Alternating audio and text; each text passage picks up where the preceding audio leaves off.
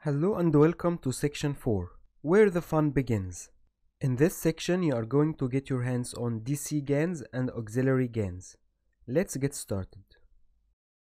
In the first lecture I shall focus on understanding the concepts behind deep convolutional GANs, or DC-GANs.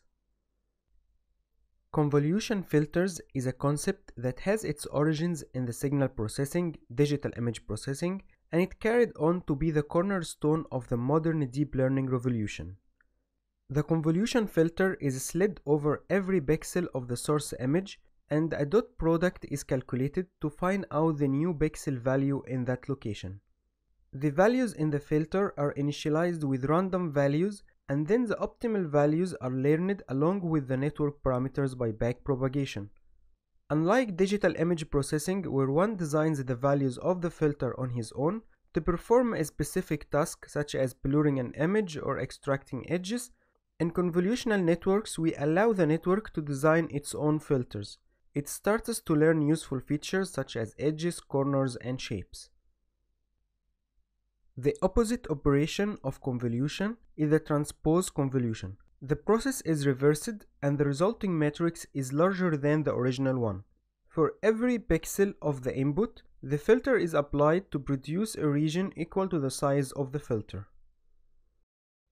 Usually convolutions are followed by a max-pooling layer to perform dimensionality reduction. For example, a max-pooling of 2 by 2 results in shrinking every 4 pixels to only 1 pixel. The value of the new pixel is the maximum value in the original 2 by 2 region. Again, the max-pooling has an inverse operation which goes sometimes by the name max-unspooling. The model has, however, to bookmark the locations of the max values so that it can fill them back. That is, while doing max-pooling, the location of the max value is reserved. Then when applying max-unspooling, that location is filled and the others are set to 0. There is a variation of this approach which fills all the pixels with the same value. Why do we choose max-pooling over average pooling? Why do we hard-code this operation? Can we let the network learn how to downsample and upsample on its own? This turns out to be a better solution that allows GANs to converge faster. One of the parameters of a convolutional layer is the stride or the step. If we slide the window 1 pixel at a time, then this is called a convolution of stride equals 1.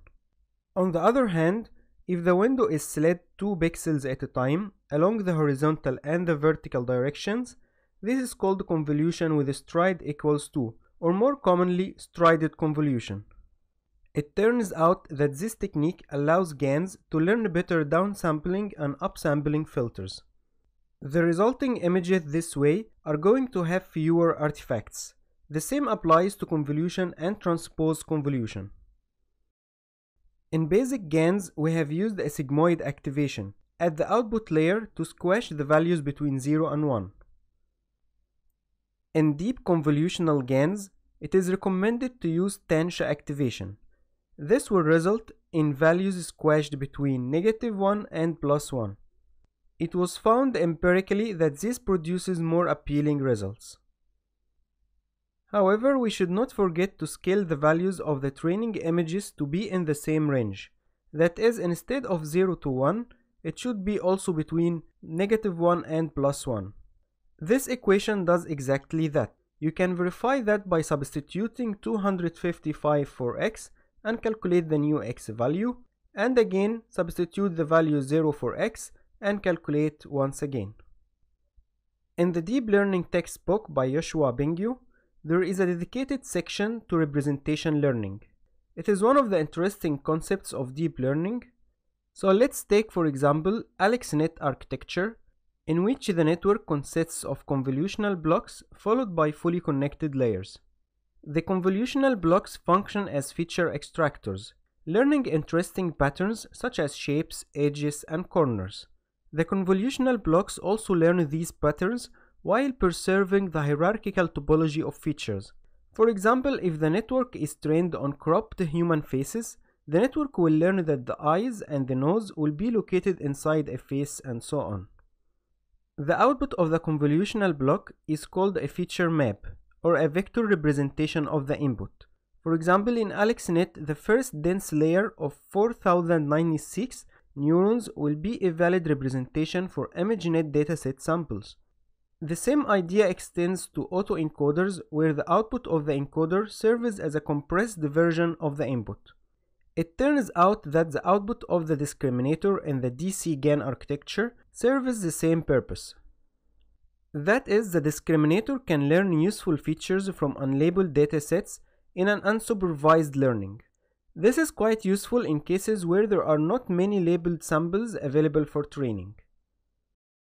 In a paper published by Mikulov on learning feature vectors or word embeddings for natural language processing, it was found that interesting arithmetics like addition and subtraction apply on the resulting vectors.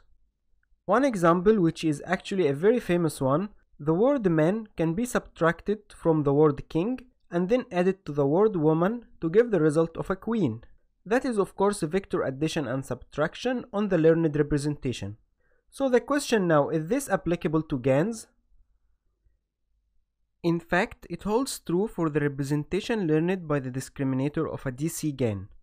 The authors have averaged 3 vector representations of 3 sample images in 3 categories.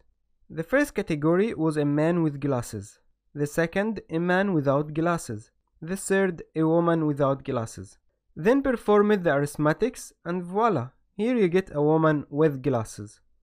You may ask why there are 9 images of the lady with glasses. The center one is a direct result of the operation. The rest of them were produced after adding noise to the vector representations to test the robustness of the algorithm. This is a very common technique to test a model's robustness by simply adding Gaussian noise to the inputs and observe the results. The authors have also performed other experiments to visualize the learned convolutional filters, remove some neurons from the generators, etc. It was also found that the vector representation can be used to change the pose or the emotion on the resulting image. For example, they subtract smiling faces from angry faces and then add the difference to an angry face to make it smile. So a question for you now is whether you can apply transfer learning using a GAN. Think about it and share the answers together on the course forums. In the next lecture, you shall get your hands dirty and implement DC-GAN. See you in the next lecture.